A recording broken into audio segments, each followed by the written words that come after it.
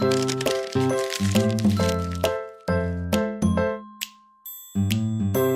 guys, it's Heather with twoblooms.com, and in this tutorial I'm going to be showing you all about the Radial filter, which can be found in the Develop module underneath the histogram.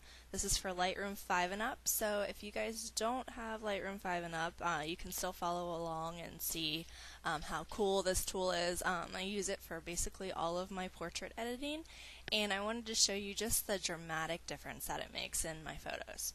So let's get started. This is the photo that I'm going to be using. This is straight out of camera.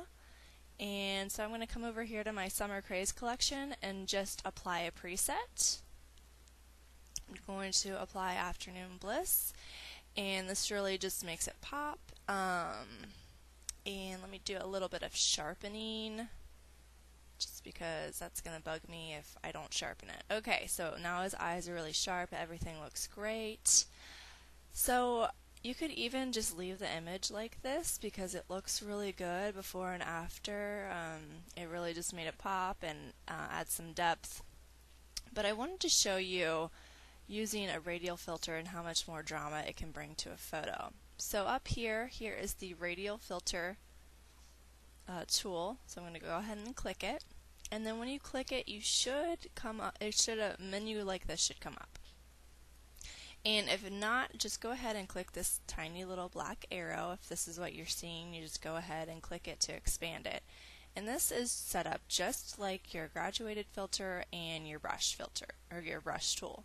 So if you come over here to the effect panel, you can bring up this whole menu of brushes and filters that you can actually use as a radial filter too. So basically it's just going to, I'm going to just press like blue skies, and you see how all of these sliders have changed. So what I'm going to do with this image, I'm going to choose just the basic dodge, and this is just going to add a little bit of dodging effect over his face. So I have this plus sign, and I'm going to just start the filter up here so I can you can always move it. So after I applied it, I'm going to just move it right over to his face. Okay, and I'm going to undo this mask overlay. So you can see how it applied this exposure on the outside rim. Now what I want to do for this picture, I could go ahead and I could darken it so it'd almost be like a vignette.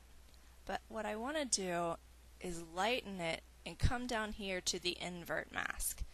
When you push the invert mask, it's going to invert the filter.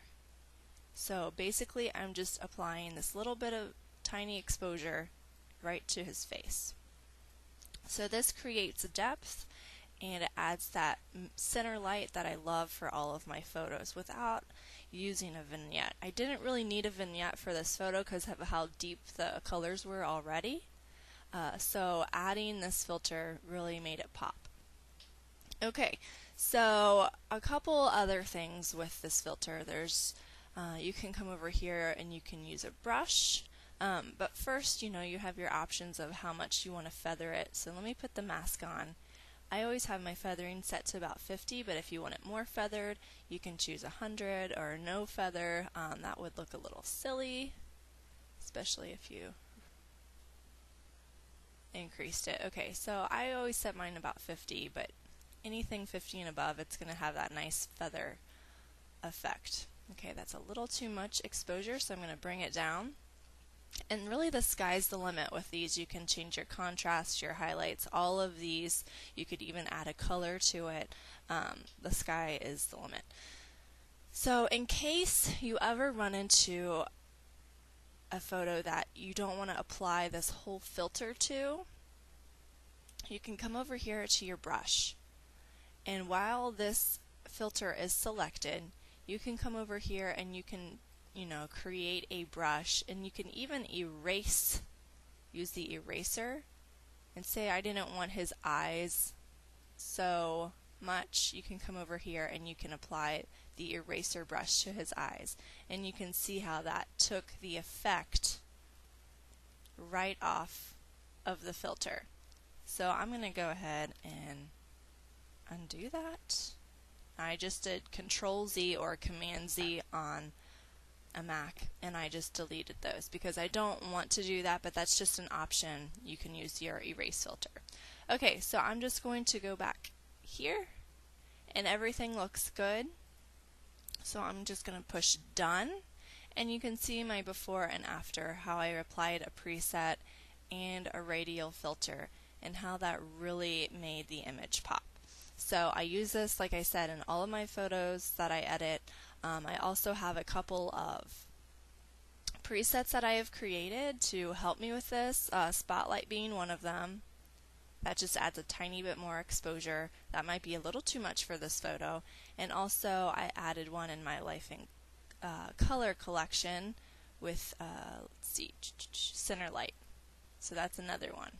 So I have Center Light and Spotlight, and you can go ahead and create your own.